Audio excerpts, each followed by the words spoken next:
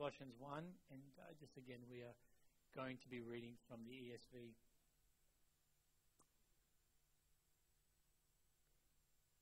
And we're going to be reading from verse 19. The Word of God reads, "For in him, Christ, all the fullness of God was pleased to dwell, and through him to reconcile to himself all things, whether on earth or in heaven, making peace by the blood of his cross. And you, who were once alienated and hostile in mind, doing evil deeds, he is now reconciled in his body of flesh by his death, in order to present you holy and blameless and above reproach before him. If indeed you continue in the faith, stable and steadfast, not shifting from the hope of the gospel that you heard, which has been proclaimed in all creation under heaven, and of which I, Paul, became a minister." This is the word of the Lord. Can I invite you to open up your Bibles to follow along Colossians chapter 1. Colossians chapter 1.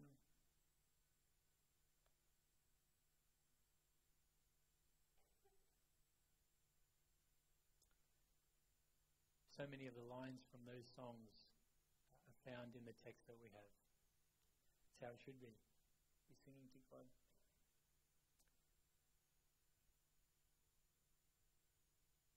For the past 10 or so years, you could say, all the rage has been on television house renovation shows. Those reality shows, they're so popular, shows like The Block, House Rules, all of those things. What exactly is the appeal about them? Now, it's not just to see the finished product of the house, a new, beautiful house. You can go see a new, beautiful house anywhere. The appeal is seeing the house before, what it was, seeing the transformation, and then getting to the finished product. And that is what wows the audience. Back in May, at the end of May, Brooke and I had flown down here to Druin, and we were just visiting. And we were warmly greeted at the doors. When we walked in, we sat down, we looked around at this new building, and we just thought, wow, what a wonderful job has been done here. What a place where God's people can gather. And we were talking about it, what a wonderful facility. But it wasn't till I had the opportunity of coming here and starting to speak to people about those who were involved in the process and how long the process took and how much work was done. And it wasn't till last week, till the slideshow, seeing the before and after photos, just to see how much had actually happened. And then a whole new appreciation for this place took hold of us. And that was where the magnificence was, seeing the before and after. This morning, the Holy Spirit wants to show you something stunning. He wants to show you something incredible, a photograph of you, how God sees you, what you look like to him in his sight. But in order for you to grasp just how magnificent, how wondrous, how incredible it is, the Holy Spirit wants to show you the before shot. Now, the temptation is going to be for every person in this room to look away, to not want to see it, because it's unpleasant. But in order to appreciate what he has done and the new that has been brought about, he bids us to look back at an old photograph so that you can appreciate and I can appreciate the new. And so with what is difficult, let's come before the Lord and pray quickly and ask him for his blessing to help us to receive what he has to say. Father, we come to you now and we thank you for what we have been able to sing. It has been such a blessing to magnify the name of Jesus Christ, to rejoice over what he has done. And we pray that you have been glorified so far. And now as we open your word, we open up a book that isn't a bunch of writings of opinions. It is a book of the truth. It's a living book that gives life. And we pray that we would hear. Help us to see what you would have us to see this morning. We pray that the Holy Spirit would be moving amongst us in a powerful way. Lord, give us clear vision this morning. And Lord, may we behold wondrous things that you have done. Lord, we pray that you may break down any pride, any walls that we might set up, so that we can receive the truth of God. And so, Lord, we ask this because we are incapable of bringing about change, but you are altogether able. And so we call upon your name this morning. And Lord, magnify your Son in our midst, we ask. Amen. Well, if you remember what we have just seen, Paul has painted for us in the previous verses the portrait of Christ's majesty. And he's taken us far back and he's taken us far above. We went far back before eternity began, before time began, and we saw the Son of God as the image of the invisible God who created this entire universe. He created time. And he took us far above the heavens and the universe because we saw the Son of God as the one who sustains this earth and has authority over physical and spiritual beings, angels and people alike. And so he has taken us so far back and so high, and now he wants us to strap our seatbelts in because we are coming down fast and we are going down, down, down, down to a little town called Bethlehem. Look where he takes us. Straight to the incarnation. Look at verse 19.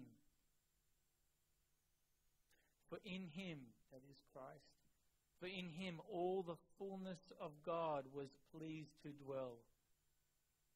It's pleased to dwell in Christ. See, Christ is not a manifestation of God. He's not merely a representative or a messenger of God. He is the Son of God, and all the perfections, all the divine attributes, all the power of God was dwelling in Christ bodily. It was seen in Christ. Now again, Paul's saying this. Remember the context. The false teachers are coming in and they're reducing Christ. They're offering a greater spiritual experience outside of Christ. A more fuller experience of the spiritual life. And Paul says, fuller?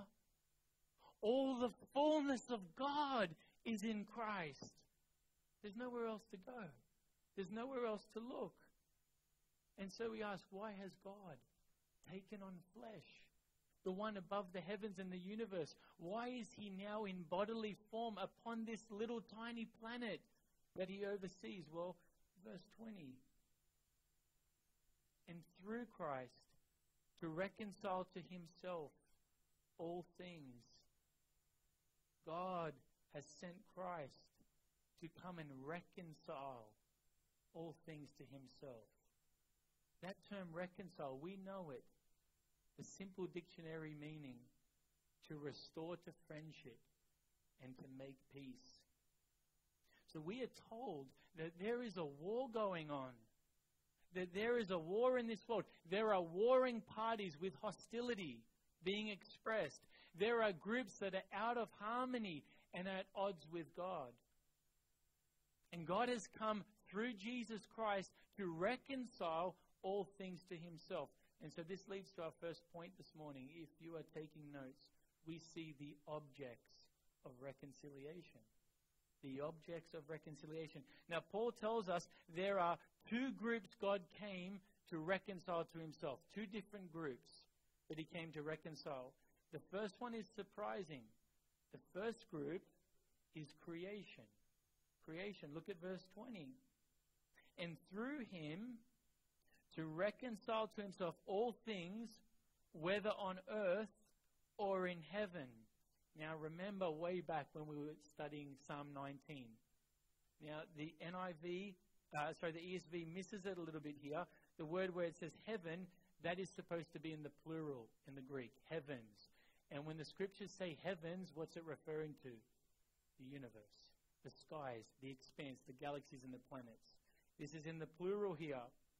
And then he says, so all things in the heavens and things that are on earth. So our planet, the seas, the land, all that is in it. So we've got the universe and the earth. And God sent Christ to reconcile to himself the universe and our planet Earth.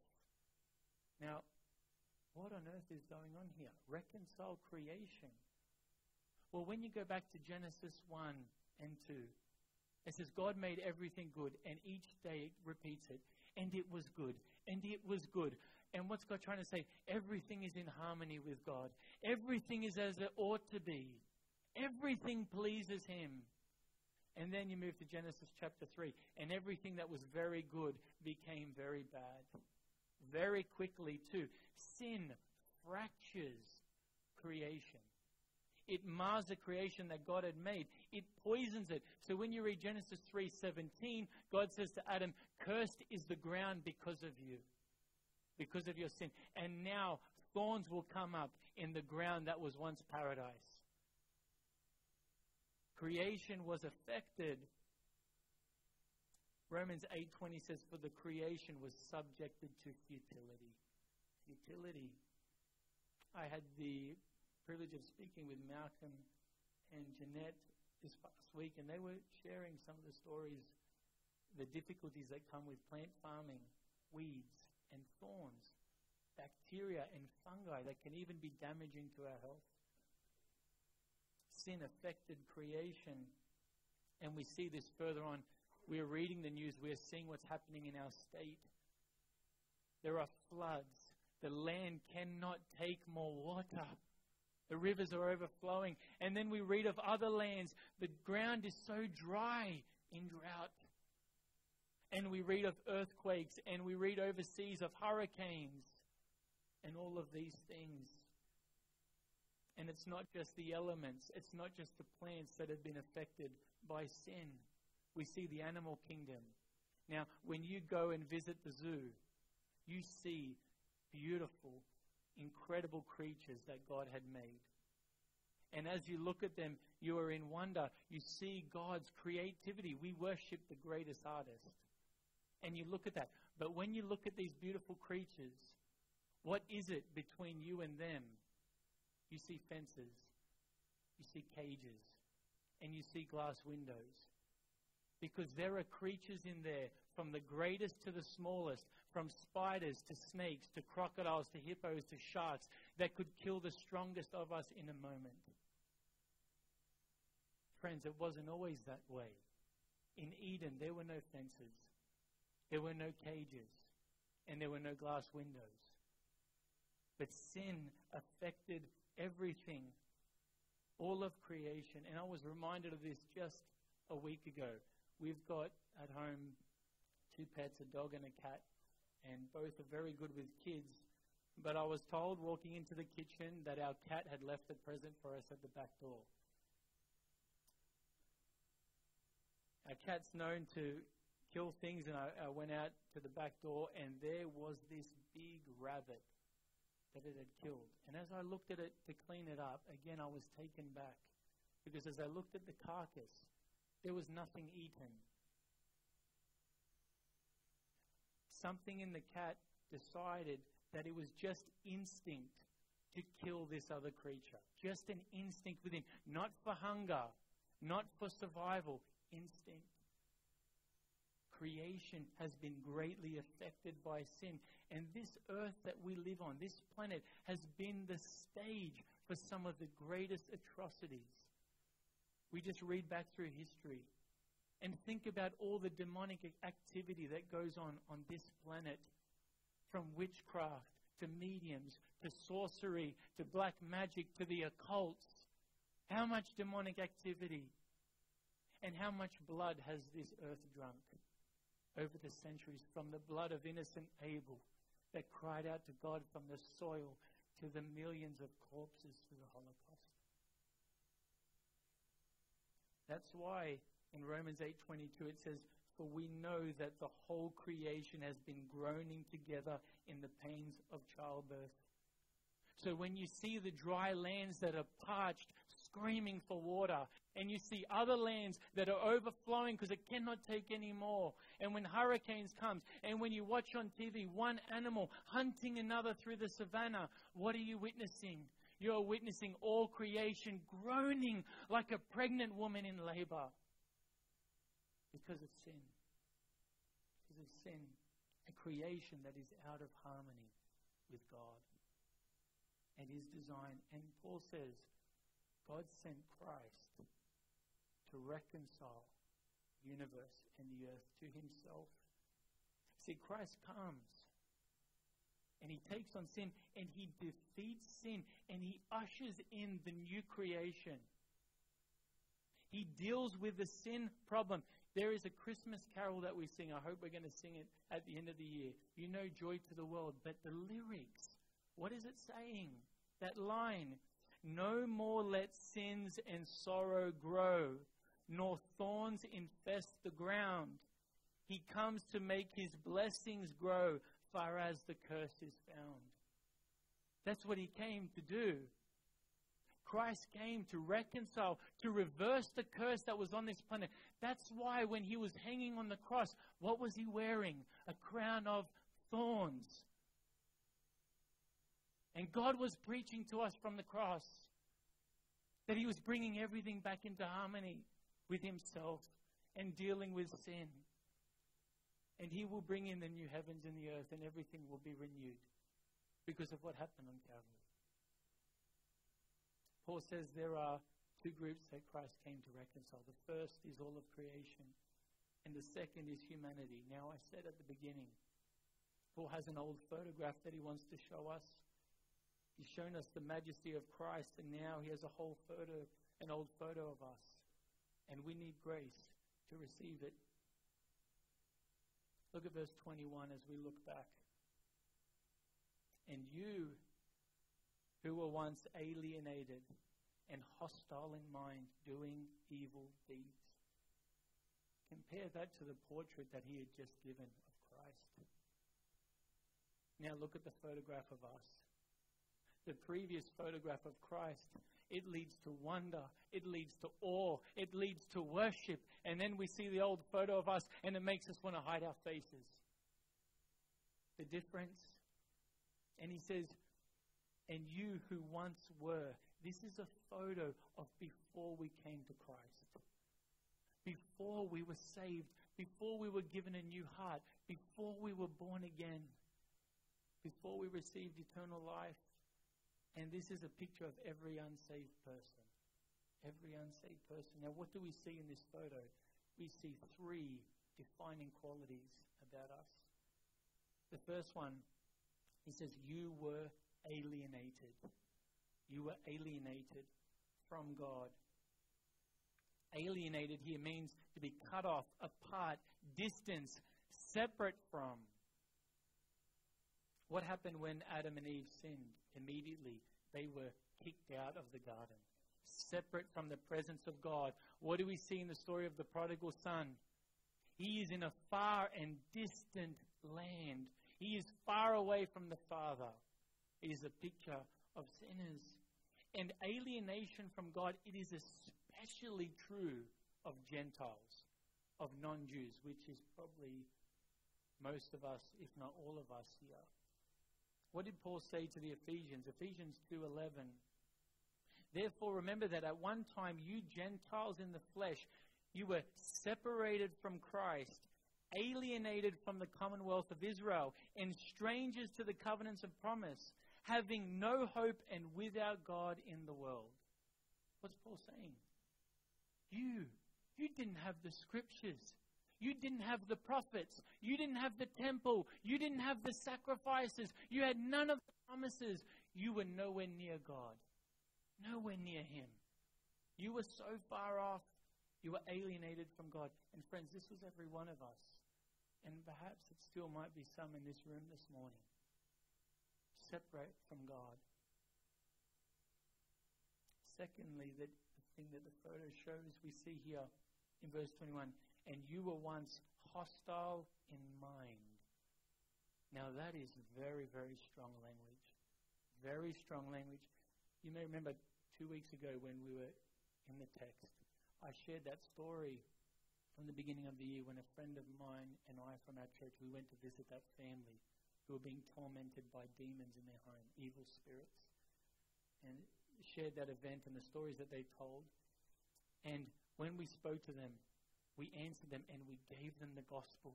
And we urged them, you need to be reconciled to God. You need God for you and with you and Christ for you. And we urged them and we offered them the remedy. We offered them the only hope, and they had no interest. When they found out, when they realized that we had no magic prayer for them, that we had no incantation or no incense to burn to immediately fix the problem, they thanked us and bid us farewell. And we left. Do you see what's happening here? Here was a family that was terrorized by evil spirits. The children were terrified. The mother was shaken and frightened. And the husband, he was at his wit's end. They were frightened. They were desperate, but they did not want a Savior and Lord. They did not want Jesus Christ. They wanted what Jesus could offer to bring peace to their situation, but they did not want Jesus himself. And we witnessed the hostility of mind firsthand. They preferred torment to following Jesus Christ with their life. I remember when I first got saved, and something that a preacher said, and it stuck with me now for 12 years. And he said, everyone wants to go to heaven. They just don't want God to be there when they get there. Hostile in mind. Hostile in mind. See, when we tend to think hostile in mind towards God, people who are hostile to God, we might tend to think of progressives who are trying to rewrite marriage to include homosexuality. Or we might think of those who are trying to mutilate the children through transgenderism. Or those who are trying to infiltrate into Christian schools to change their policies and creep in and even corrupt the truth there. We may be thinking of those who celebrate and raise a toast to legalizing abortion. When we think of those who are hostile in mind, we might think of false teachers who fill the pulpits and pretend to be pastors every Sunday. We might think of others who are religious extremists, and we read of them persecuting Christians all around the world. And the answer to that is yes, yes, yes, yes. It refers to all of them, but it's not limited to them. Not only to those who are outwardly extreme, but hostile in mind refers to anyone who puts off Jesus Christ.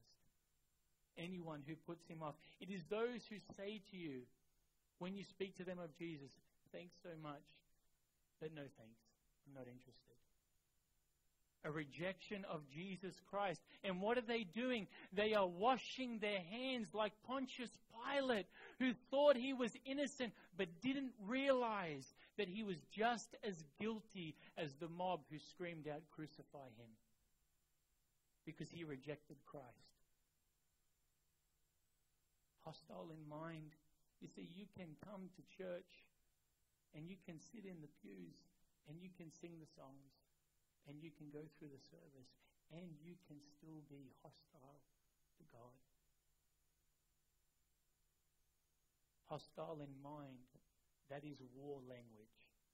That's why it says, God sent Christ to reconcile us, to bring peace, to end the war. See, this has massive implications for how we do evangelism, how we evangelize. And I believe much of the modern church is guilty of concealing from people what they need, concealing the truth of what they need. You know, it's almost painful sometimes. Jesus is portrayed so often as this lonely deity who's just longing for another friendship. What is often said to unbelievers, you need a relationship with Jesus. Where do you find that in the Bible? Would it be fitting to say of Ukraine and Russia, they need a relationship? No, they have a relationship. It's a hostile one. Unbelievers, they have a relationship with God, and it's a hostile one. And they need to know that they need a positive relationship with God, one of peace, one of reconciliation and forgiveness, peace between enemies. How did Paul evangelize? How did Paul speak to unbelievers?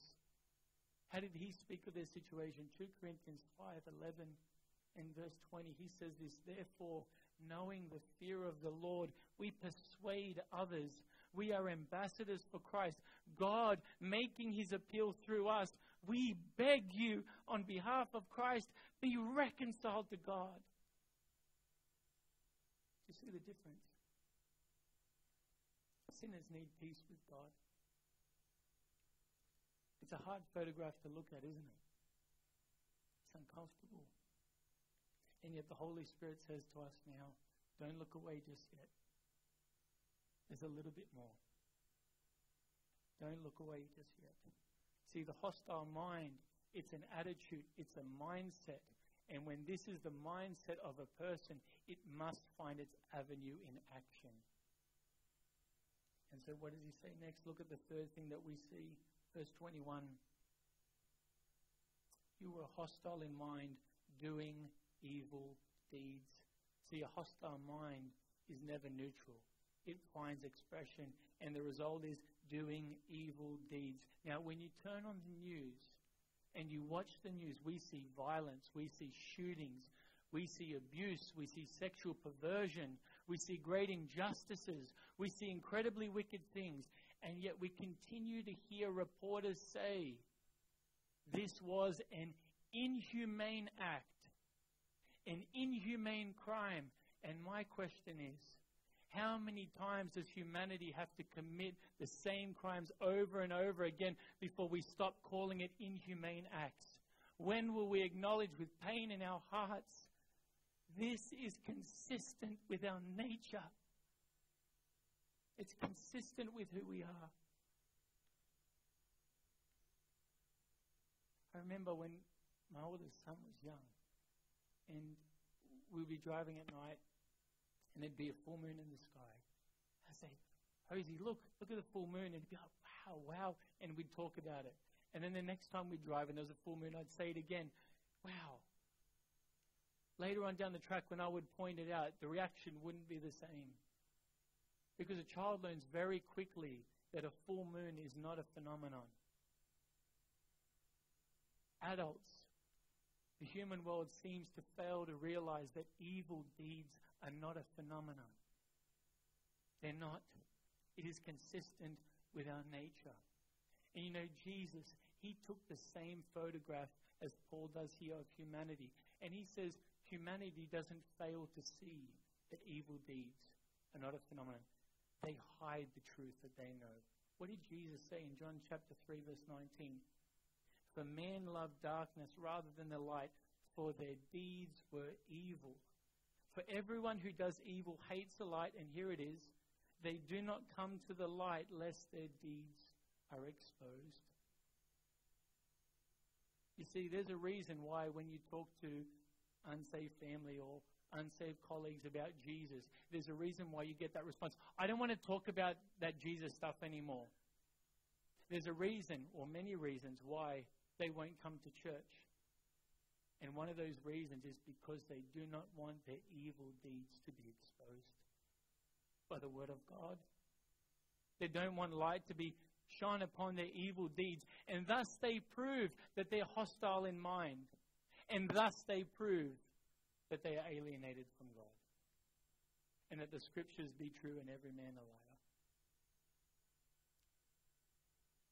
You may remember that famous event in history in 1961 when the District Court of Jerusalem put on trial Adolf Eichmann.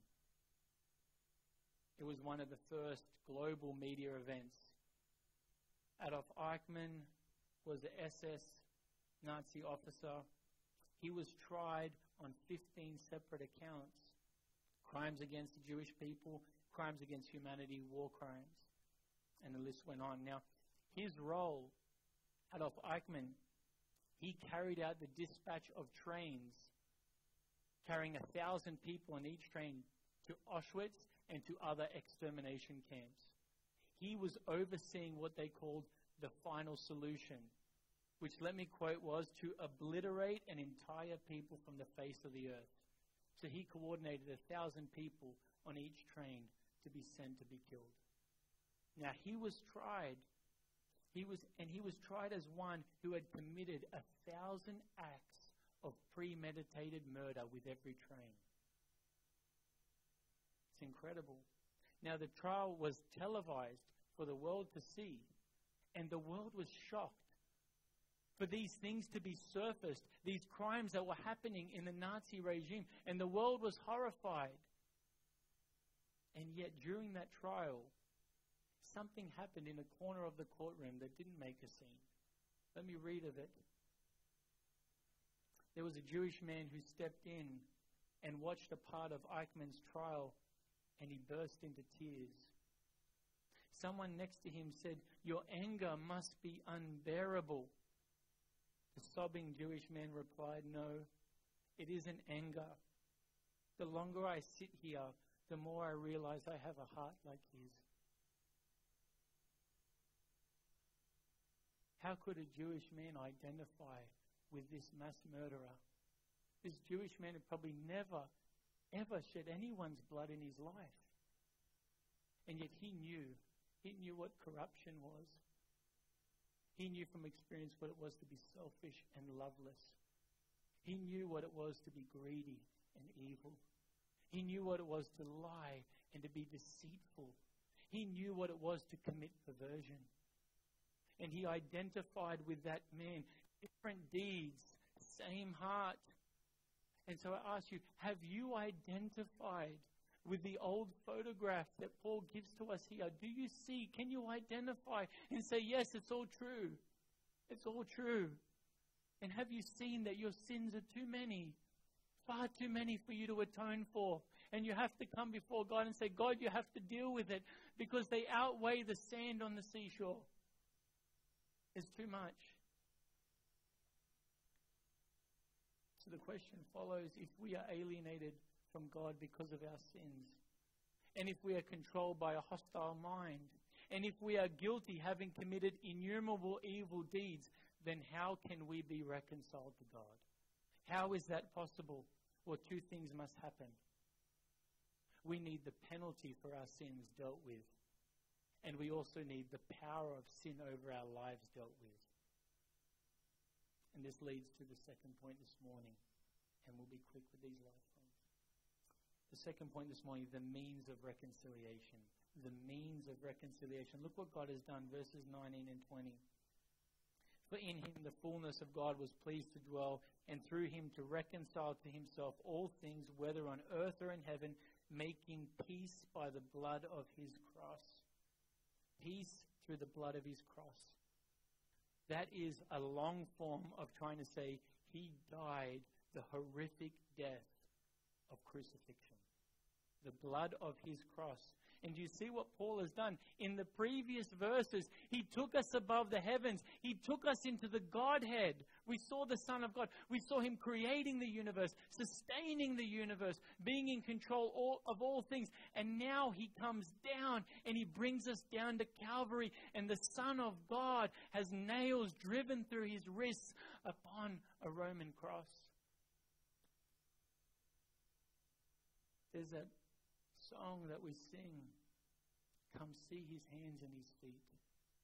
The scars that speak of sacrifice, hands that flung stars into space, to cruel nails surrendered. The blood of his cross spluttered upon the wood, trickling down the beam. More blood into the earth. But this blood now points us back to the Old Testament sacrificial system. In the Old Testament, God required the blood of animals, the death of animals, as a covering for sin. They were sin offerings. It's where we get the word atonement from. To make amends for what is wrong. And that's what the animals are there for, to make amends. And then comes the Lamb of God. The Lamb of God. And he sacrifices his life for us as a sin offering unto God, by God. And the blood of his cross, that's him saying that his life was pouring out for us until he breathed his last breath. He poured out his life for us. What was the cost of peace with God? It was the blood of his cross. Sinners reconciled to God, and God reconciled to sinners. Because we see in the scriptures that God is angry with sinners. What does it say in Nahum 1:2? The Lord takes vengeance and is filled with wrath. The Lord takes vengeance on his foes and reserves his wrath for his enemies. Who are his enemies? We've just read it. Who is hostile towards God? And God is storing up wrath for humanity. But what does God do? Instead of pouring out his wrath upon us, he pours it upon his own Son. And his Son dies in our place under the wrath of God. Romans 5:9 says this, since we've been justified by his blood, how much more shall we be saved by him from his wrath? Is the blood? In our verse says we have peace with God through his blood. Paul re-emphasized it. Look at verse 22. He is now reconciled in his body of flesh by his death. It came through his body of flesh dying for us. See, the blood of animals was never designed to be the solution. The killing of the animals, it was to show us what our sin deserved, and it was to prepare us for the sacrifice that God would provide. That's what the system was there for. Romans 8:3 says, God sent his own Son in the likeness of sinful man as an offering for sin. Thus he condemned sin in the flesh. Man had sinned against God. A man had to die. And it was the Son of God. And there you have it. Sin dealt with in the person of Jesus Christ. Now, there's a little detail in these verses that I almost missed. And I praise God that he showed it to me. Because if you miss the detail, you miss the very heart of God in all of this. Look at verses 19 and 20 again. For in him all the fullness of God was pleased to dwell, and through him to reconcile to himself all things. Did you spot it? It pleased God. It pleased God to fully dwell in his incarnated Son. You see, the incarnation is pleasing to God. The plan of saving sinners delighted God. The plan to come and rescue us delighted and pleased God. To not give us what we deserved, and for him to bear the cost himself, it pleased God. What a precious invitation we have from the Father this morning. What a precious invitation. It pleases him to save sinners, to rescue them. Christ came because God so loved the world. That's why he came. And it's such love that can take people who are alienated from God and draw them in irresistibly. It's such mighty love that can take a frozen heart that is hostile to him and melt it into loving affection for the Savior. It's mighty love. It's mighty love. This leads to our third point this morning, and very quickly, the finished product of reconciliation. The finished product. Before, we have seen the before photograph, and it was tough. But the Holy Spirit has done that so we can see how incredible the new photograph is. You ready to see it? The new you. Look at verse 22. In verse 22 says, he is now reconciled in his body of flesh by his death in order to present you holy and blameless and above reproach before him. Can you imagine a convicted criminal who is deserving and waiting for a life sentence? A life sentence. And the judge stands there and says, I now find you upright, innocent, and free of all charges. What are you going to say to that criminal? It's time to wake up from your dream now. It's time to wake up. It's not real. That doesn't happen. That can't happen. Look what Christ is able to do for sinners. He is able to take the wicked and make them holy. He is able to take the defiled and make them radiant. The unholy, holy, and those who are condemned, free of all accusations. Christ and Christ alone is able to do that. Christian, that is you before God, holy and blameless in His sight, above every accusation from people and the devil himself. That's how you will be presented on the final day. And to anyone here who doesn't know Christ, this can be you. He just calls you to repent of your sin, to put down the weapons of your war, and to believe in His Son. And you will have peace with Him. But see, what we have become, it is so ugly, incomprehensible. Look how the Bible describes Jesus Christ. Let me read to you Hebrews 7:26. Look at the description of Jesus. It says this: we have such a high priest who truly meets our needs, He who is holy, blameless, undefiled, set apart from sinners. Now what does it say of us? He will present you holy and blameless and above reproach before Him. How unfathomable is the new photograph? My lips tremble to say it. God sees you as He sees His own Son. When He looks at you, you look to Him as Christ. Holy, blameless, and above reproach. Look what you were. Look what I was. And look what we've become. Conformed to the image of Christ. And we will be fully conformed on that final day. We will never be more righteous in God's sight in heaven than we are right now. What then is Christian growth? What's spiritual growth then? If we're righteous in His sight? Well, one pastor said this, I remember. He said, it's becoming in practice what we are in reality before God. It's growing into what we've become. To live righteously as we are righteous before Him positionally. See, there is a push today in Christianity of today, a push to change the old photo, to edit it, to put a bit of makeup over it, to Photoshop it, because it's hideous, because it's offensive. But we don't realize, we think we're doing good, we think we're doing right, but what we're doing, we're diminishing our appreciation for grace, for how amazing grace is. That's why we can sing so many Christian songs without tears streaming down our face. Because we forget who we were. And lastly, let me make one comment. The final verse here.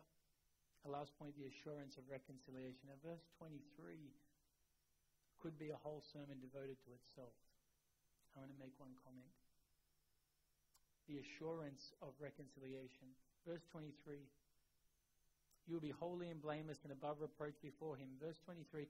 If indeed you continue in the faith, stable and steadfast, not shifting from the hope of the gospel that you heard, which has been proclaimed in all creation under heaven, and of which I, Paul, became a minister.